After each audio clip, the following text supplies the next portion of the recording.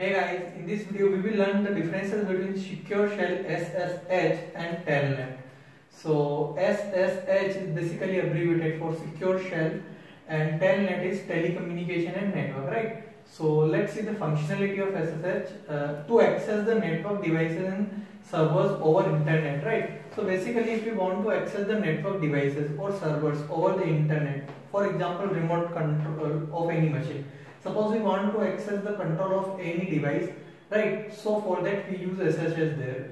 In this, how we will connect to that device which is on the internet but at the different location, right? So to control that device remotely from the other network or from the server at other or maybe at different location, we use SSH protocol, right?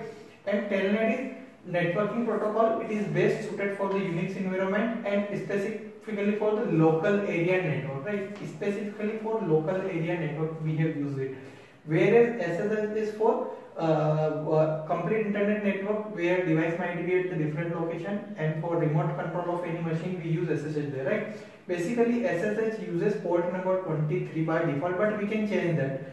However, Telnet is used port number 23, right? So this is the port that they both protocol use. Here 22 which is used by SSH and 23 used by Telnet. Now in SSH there are very strong authentication and full secure communication to execute commands in remote machine, right? So basically in SSH communication the authentication is very strong and the security is full secure because we are accessing the remote device of any other user, right? So for that the authentication and security must required here. That is why it is very strong here. Whereas in Telnet, not secure protocol, it is not as secure as SSH, because it is not secure, right? Because it does not use any security mechanism. That is why it is not secure. In SSH, there is an encrypted form of data is used during the communication. In communication process, encryption is used here, right? Whereas in Telnet, only plain text data can be sent, right? No encryption is used here.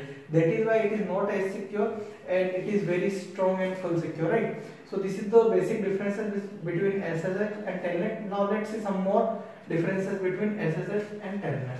In SSH, it is basically, if you will see here, it will be operatable in Unix operating system, Solaris and Linux, Red Hat, CentOS and Ubuntu. So this environment of operating system will be suitable for SSH, whereas Telnet is mostly suitable for Unix environments. Like SSH protects networks from IP spoofing, IP resource routing and DNS spoofing. So the chances of getting attacked from the outside is very less because it is protected from IP spoofing as well as IP resource routing and DNS spoofing. But in Telnet there is no such protection in the network environment, right? So the data privacy might be lost, it may get attacked from the outer or external source, right? That is why that is not such protection is existed in Telnet.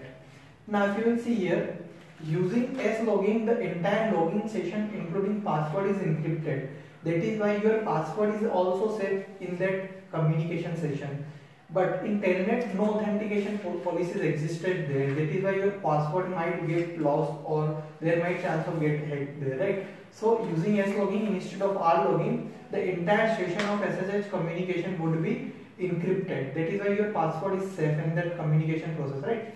Now SSH, we are talking about SSH, uses public key for authentication of the user accessing server, right? So SSH uses public key for authentication of the users accessing the server.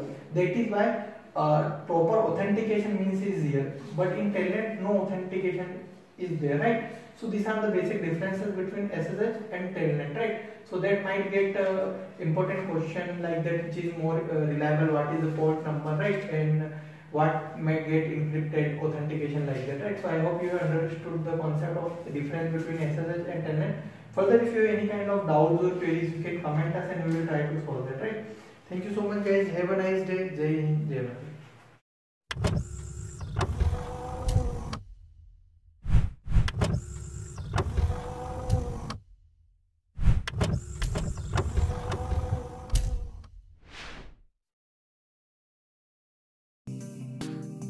Hey there. Subscribe to my channel.